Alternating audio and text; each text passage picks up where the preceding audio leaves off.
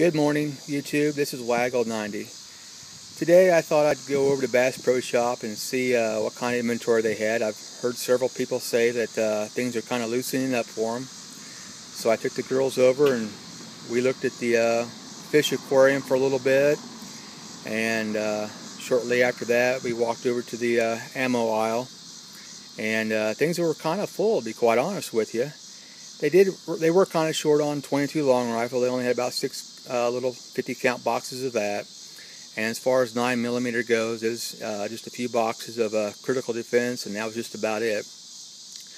But if you were looking for anything else, 40, 32, 44, 45, on and on, they had quite a good selection. It's nice to see that our local prices here for the 200 count mega pack on the 40 caliber is $94.99, a very similar price to the prices in Florida. So can't complain about that. The only thing I can really complain about, and that's nothing anybody else can do about it, but look at that sales tax, 9%. They sure are sticking it to us here, I'll tell you that.